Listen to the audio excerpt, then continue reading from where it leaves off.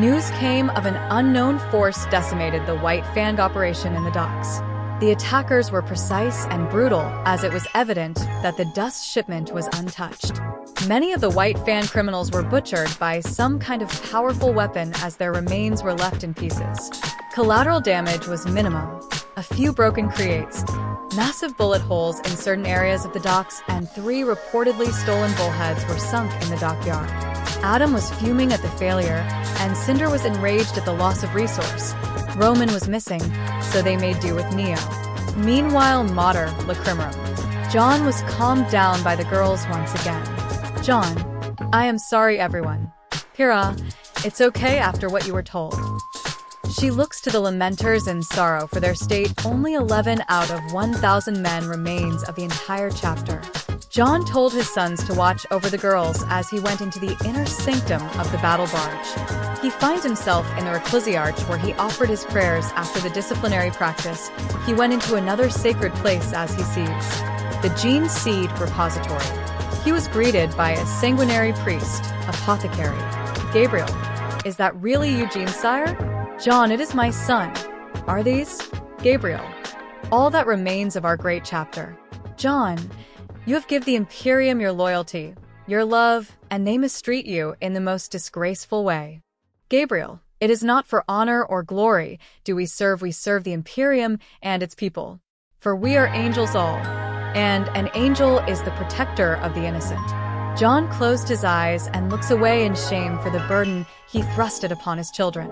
John, I am a lousy father, in my confidence that if anyone could bear the burden of the thirst and the rage, I believe my children could, but that faith caused you nothing but pain. Gabriel, life is pain, but one day we will granted rest, either we fall in battle or when the battle is won. The father looks to his son proud, as a father could be. John, thank you for fighting the good fight, my son. He puts his fist to his chest and bowed to his father.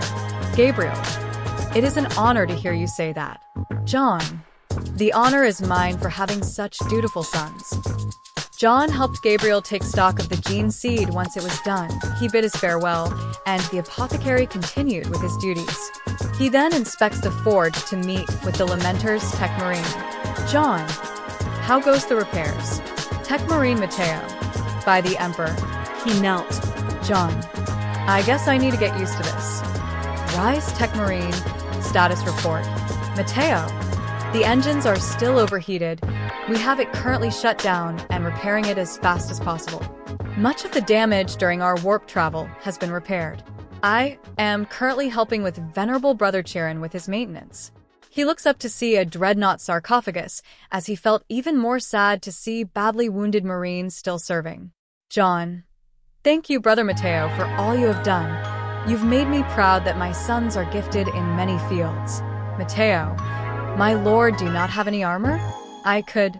John, no, I haven't undergone any modification. I doubt I will need my old armor soon, or if father would transform me again. Matteo, as you wish. He returns to his friends, but it seems Roman is being interrogated by Reclusio.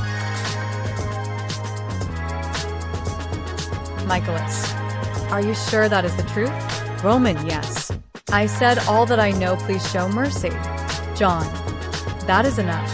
The Ecclesiarch looks to the angel and immediately saw visions that this was indeed their father, completely proving he is Sanguinius reincarnate. John, he broke? RWBY. Yeah, all we had to do is just let this guy talk to him. Michaelis. I am Ecclesiarch Michaelis, and it was an easy task. This man is in fear for his life. His master threatened him with death along with someone he cares about. A little digging, and we were able to get all that you may need to save this new home of yours, father. John, thank you, Ecclesiarch. You served the chapter well, as you were. He nods and moves to check on the Astartes for any signs of the thirst or rage. It seems that the defects have been suppressed for now. Weiss. Who was that? John. Michaelis is part of the chaplaincy to maintain order and discipline within the Space Marine Legion, and with my condition is to search for anyone suffering the taint of my gene seed. Blake, you don't have to say it like that. John, it's true. Weiss.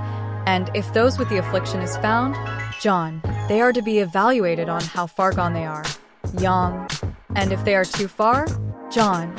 They are sent to the Death Company to be sent to the most brutal of frontlines to fight and finally die in the name of the Imperium. They were all horrified by that fact. Jaune, it is better to die fighting our enemies than be put down like a rabid dog. RWBY hugs him, seeing how this hurts him a lot. Pyrrha followed suit and the rest joined. The Astartes present were all confused and awkwardly staring, as it seems like they are seeing a more mortal side to their progenitor. Jaune. Chapter Master Phoros, you may detain Roman Torchwick, but do not harm him. We are not that far gone to be savages. Phoros thought about the flesh-tearers and how they were at odds with that part of the chapter. Jaune. He must not escape, but treat him accordingly. Phoros. Yes, my lord. Jaune. Brother Sergeant, you and your team rest for now. We need to lay low for a while, and an entire squad draws too much attention. Phoros. Then take esteemed Brother Balthazar. We leave you without an escort. Then Brother Balthazar enters. Image by Daniel Irwin. Balthazar, it is an honor to serve. Father Sanguinius. Jaune. All right, just don't attract too much attention. No shooting or punching anyone unless I say so. Balthazar, understood. Jaune. Phoros, we must go now. Phoros. Understood. A Thunderhawk is prepped and ready for you. Jaune, Pyrrha, and Team RWBY then returns back to Remnant to wait for now, as the next set of events that needs intervention is not yet near.